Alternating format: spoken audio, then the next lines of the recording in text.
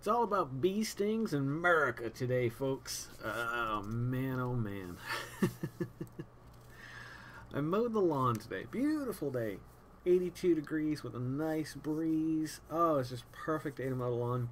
Carol cleaned out the shed. The boys were playing with squirt guns. Found a yellow jacket nest. Got bit or stung by a yellow jacket. I hate that. That's the 12th time since I've lived here. 10 years. That's more than one a year. Actually, it's not, because it was like 9 one year, and then like 1 or 2 last year, and then 1 this year so far. Yellow jackets suck. They hurt. Oh my god. They're like incredibly painful to get stung by.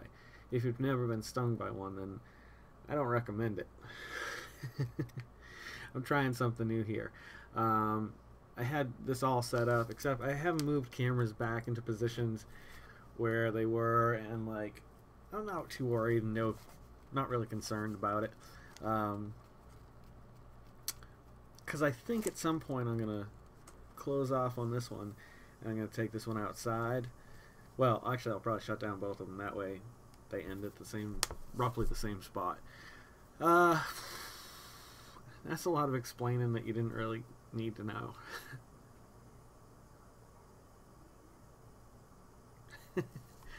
It's a funny thing. I'm gonna get 2 more and stop broadcasting in Matrix. There's where virtual reality could come in. If I had enough cameras in here, you could live virtually right beside me. That might be going a little too far. I don't know. Yeah, so we decided not to go out for fireworks today. We wanted to get a lot of stuff done around the house. We brought a bunch of, well, Carol brought up a bunch of trash from the shed, which I was trying to save, and put it on Craigslist. And before the end of the day, like half of everything that was out there was gone, pretty much. Some of it was wood, some of it was toys, some of it was just, that's about it. We had the new extension cord too, so I got to use my limb trimmer thingy, that thing. It's about 21 inches long.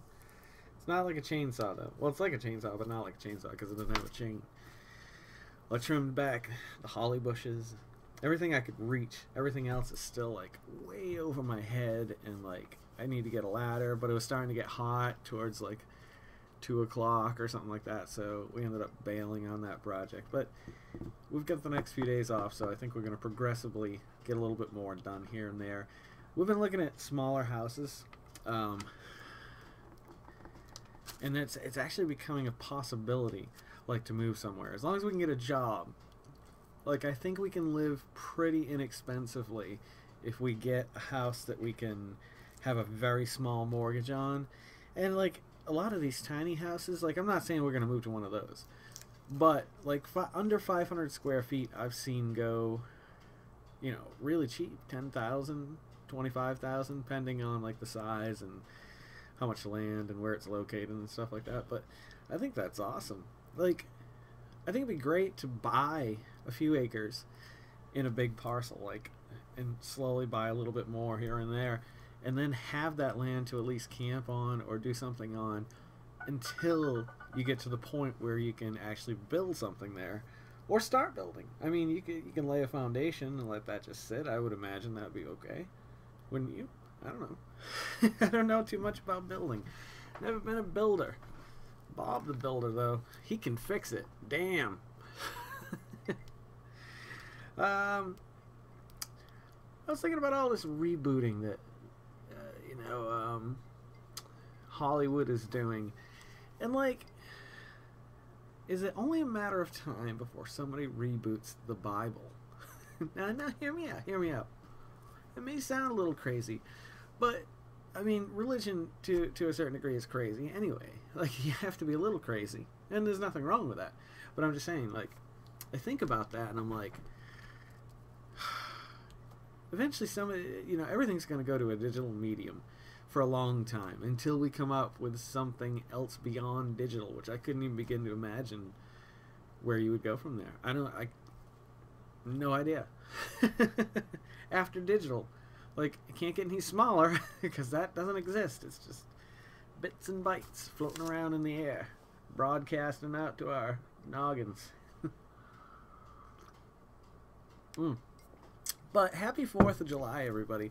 I hope you guys had fun. The kids got to go see fireworks last night, so during episode 100, which I think was a phenomenal episode.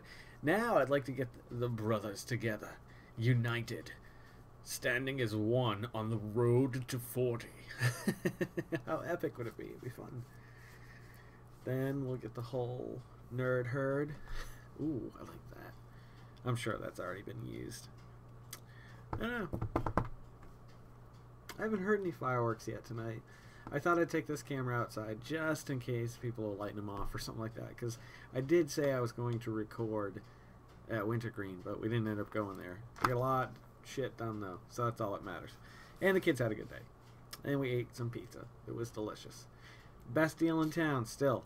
Alright, check this out. Monday through Thursday at La Villa Express down on, they close on Sundays, Candler Station in Lynchburg, Virginia. Like, any day of the week you can get a large 1-topping pizza and 2 drinks for $10.99. Or maybe it's $9.99 because we have a 10% entertainment tax here, so going out to eat is considered a form of entertainment, I think. So it's $10 plus 10. Yeah, because with tax it's like $11.17, I think.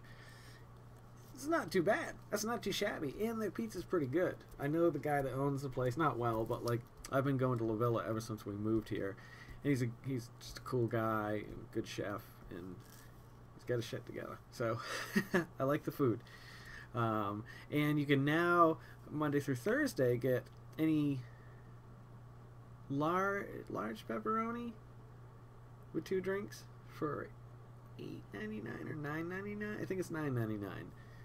I don't know. Good deals. I'm just saying, it's the best deal in town. La Villa. La Villa Express over on Candler's Mountain Station. Yeah, I'll probably go eat some right now, to be honest. I think there's 3 or 4.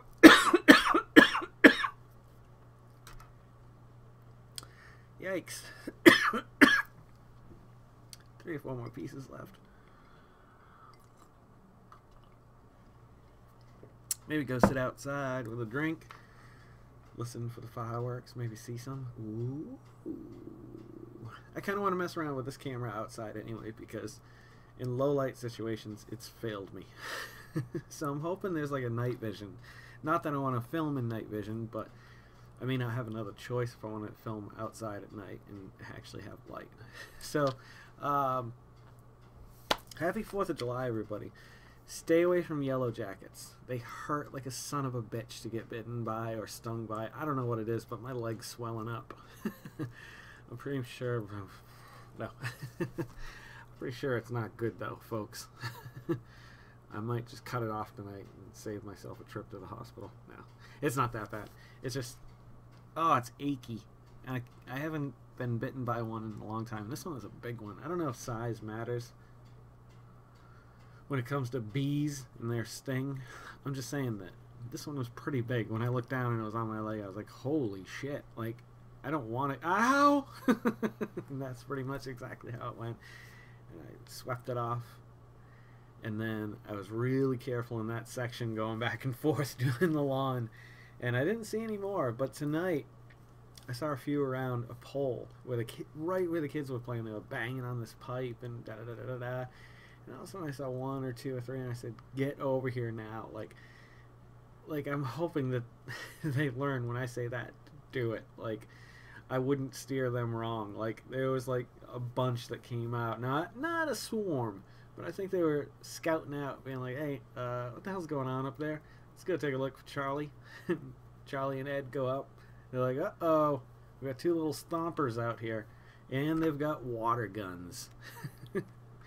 So I pulled them over, and then I went and I speared the ground with, I have this old pair of shears that broke in half, and I lost the bolts and nuts for. And I know I could buy new ones, but one of them's broken anyway.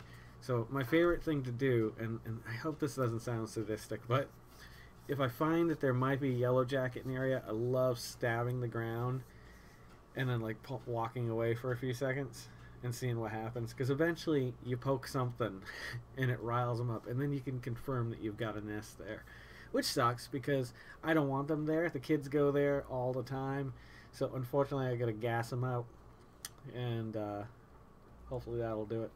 I've had to do that twice since we've moved here. That sucks. Imagine that, just sleeping, and then all of a sudden your house is filled with gasoline. You're like, no, I'm drowning in gasoline. All right. Thank you for coming here on the 4th of July. I'm going to go outside and see if I can hear or see anything, and I'll report back to you on that, our findings, one way or another. So, you know, don't forget to make somebody smile tomorrow. You know, do your best to make yourself a better person than you were today. And hopefully we can make this world start spinning a little happier together. You and I. Like that. Just like this. Just like this. Just like this. Just like this. Just like this. Stop. And you guys have a great night. I'll see you tomorrow night on episode 102 of The Road to 40.